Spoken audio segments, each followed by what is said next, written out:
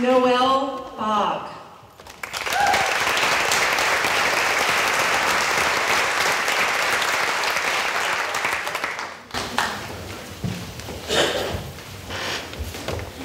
Trichotillomania, or for those of us who struggle with it, just trick.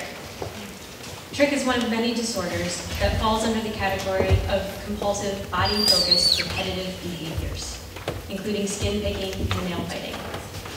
Trichotillomania itself is a disorder that leads to hair loss from repetitive self-pulling of hair. While the underlying biology is not clearly understood, research shows that people with trichotillomania generally have a neurologically based predisposition to pull their hair. We often also struggle with anxiety and depression. Pulling does not hurt, nor are we trying to damage ourselves. In fact, it's quite the opposite. It is a coping mechanism that I and many others have developed to help self-soothe and self-comfort in the face of anxiety and many other difficult emotions. To us, it feels good. I had no idea of trick's existence before it came creeping into my life 12 years ago when I was 17 years old. Actually, it's amazing how few people know about trichotillomania, despite the fact that an estimated 2 to 4% of the population suffers from it. Trick was my first encounter with a force, an urge so powerful that I wasn't able to overcome it, despite the fact that I could see the damage I was causing to myself physically, and despite the shame and emotional turmoil it caused and still causes inside of me. People who don't understand say, just stop, you're doing this to yourself. I say, I wish it was that easy. I discovered trick, or rather it discovered me, when I moved home to begin the life of a normal teenager. I had just experienced an abrupt end to a lifelong pursuit as a career as an elite figure skater. At age 16, I had moved 1,000 miles away from my loving family and my lifelong support network to train with a new coach. Lonely and in pain from a previous injury, I was thrown into a mental and physical limbo for nearly a year. When an MRI finally revealed a fracture that would forever prevent me from training at an elite level again, I quit skating, and my life turned upside down. It came stealthily at first, an eyelash here, an eyebrow there, and a feeling of relief and comfort with no real visible damage done. But within a year, trick was tearing through my life, ripping at every string of my self-confidence. When deciding what event or incident I might describe to you today that best conveys my struggle with trick over the past 12 years, I reflected on all of the shame, embarrassment, and sadness it has caused me. I remember the first time ever that I wasn't able to wear my hair down because of a thin spot on the crown of my head.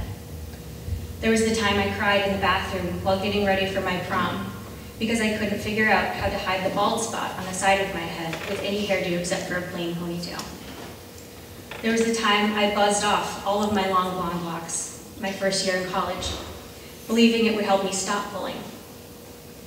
There was the day my new boyfriend asked why I wouldn't take off my hats around him, and I confessed the truth about my trick to him through tears of fear, which, by the way, he took beautifully and gracefully, and he's been my rock of support ever since.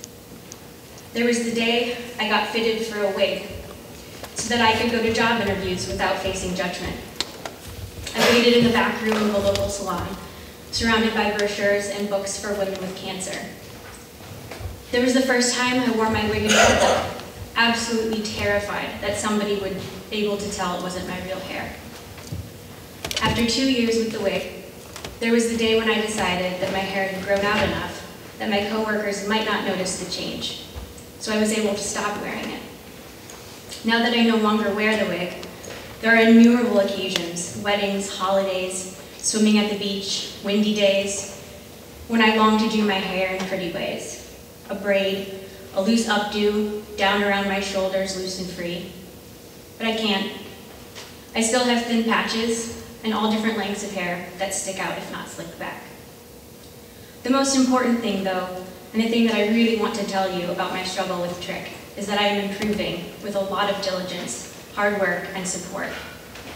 There are good days, and there are certainly still bad days. There are days when I don't have a desire to touch my hair even once. There are days when it takes all the strength that I can muster up inside of me to bring my hand down and away from my head after pulling out clumps at a time. but I'm learning a lot about my disorder and how to manage and control it. And my hair is growing back, slowly. I have come to understand that my trick will always be an internal struggle that requires constant diligence and support in order for me to manage it effectively. There's no medication, treatment, or magic bullet that will make it disappear. It's a part of me that will probably always exist, yet it is just that, one part of me. In the past few months, I've been lucky enough to work with a psychologist and researcher who specializes in trick. I've found an amazing support group of others who struggle in their addiction to hair pulling just like me. And that boyfriend I talked about, the one who took the news of my trick so gracefully, well, he's still my rock and the love of my life. And we're getting married next year.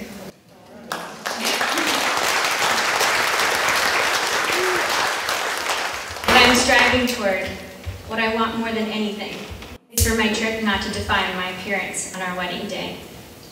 I'm going to have a head full of long, thick, gorgeous hair, and it's going to be done into a beautiful, loose, and elegant updo without a second thought to any embarrassing thin spots, the way I've always dreamed it would be. Thank you.